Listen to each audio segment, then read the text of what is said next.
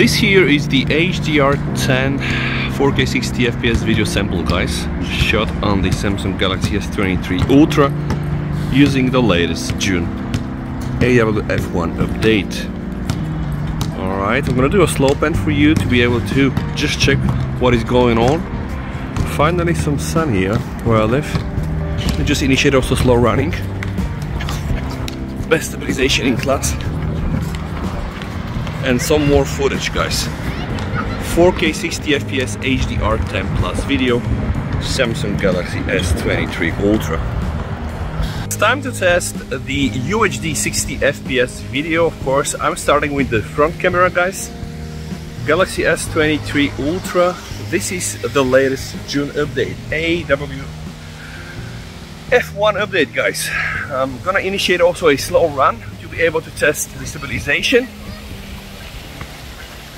Alright, very beautiful weather, finally guys.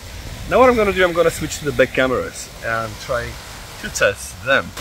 Alright guys, now 4K 60 FPS back cameras, HDR10 video, guys. I'm gonna do a slow pan for you to be able to appreciate all the details. What you're looking here is for some defect, so to speak, jitter when I'm moving fast, or let's say lack of focus whatsoever. How can we test the focus? Now that's very easy, guys. Let's just do that. Alright, okay.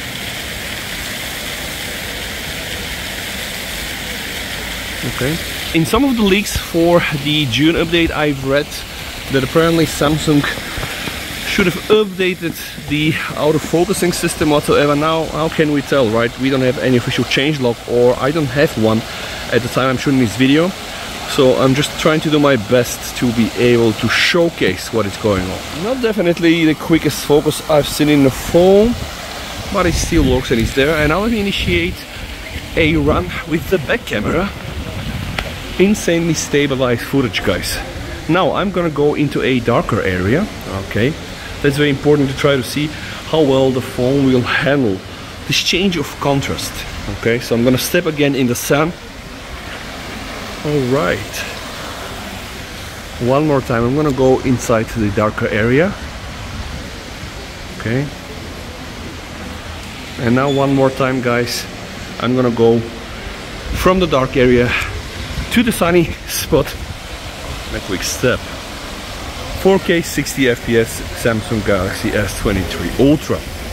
One more test, 4K 60 FPS, this time now HDR10, guys. I'm using the option to save high bitrate videos, which by default uses the HEVC, which is H.265 codec, guys. But these files are really huge, and this explains why I was shooting 3 hours 4K 60 FPS continuous video.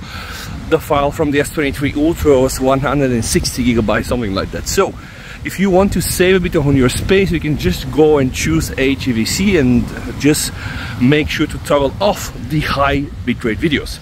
Now let me just do a slow run again. Okay.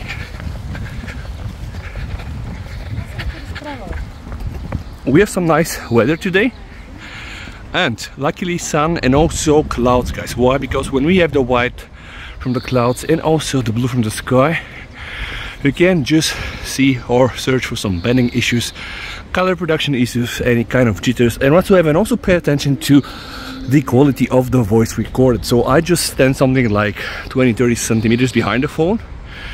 Okay, so 4K 60 FPS, that's the main camera. Now initiating the 4K 60 FPS 3x. I'm gonna do a slow pan. Alright. And now towards this building. Okay. Now let me do some walking. Alright. Check for stability of the footage. And of course for some artifacts, for some bugs, guys. I know that you are always watching for things like this. Please also check the dynamic range. Now I'm gonna go to this part here without sun. Okay, now let's do some HDR testing, guys. Okay, Okay. Now 10x guys, S23 Ultra on the latest June AWF1 update guys. Let me know what you think. I am not walking, that's why the footage is stable. Now I'm gonna walk towards the Sparrow, and as you can just see, yeah, if I start walking, of course the footage is not gonna be that stable anymore, but else when I'm holding the camera with both hands and staying in one place, the 10x video seems to be quite pleasant. Let me know what you think down below in the comments. Now the UHD 30 FPS test to be able to cycle through all the lenses, starting with the 0.6 ultra wide, going to the 1x wide camera guys, going now to the 3x optical zoom, then 10x, alright, and now up to 20x.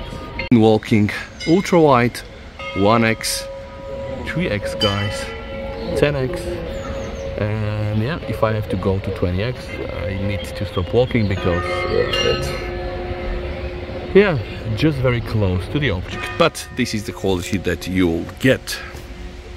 It's now time for the indoor test. 4K UHD 60 FPS video guys. Indoor video is always very challenging, so pay attention. And you also need to revisit the older videos I always shoot here inside to compare the indoor performance, and you can check how the June update is doing against the May update and the others. So let me initiate a slow run to test stabilization. Alright, now I'm gonna do a pan. This here is the ultra wide camera guys. Pay attention to those styles, it's always a very good indication of how well or not well the video is handled. Also guys, pay attention when I get into some darker areas and then immediately jump into some well illuminated areas. This contrast is also very challenging for most of the phone's cameras. This here is the ultra wide S23 Ultra guys, shot on the latest AWF1 update. This is the main camera guys, 4K 60 FPS. Gonna do a slow pan. Now back on the tiles. Alright.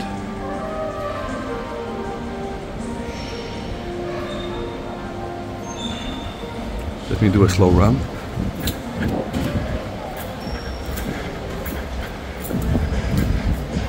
Okay, now I am again in this darker area, which should be quite challenging scenario. Another fact guys that contributes to the challenging scenario here is the fact that we have so many and so different artificial lighting. Okay, enough. Now let's jump to the 3x. This now is 3x footage guys.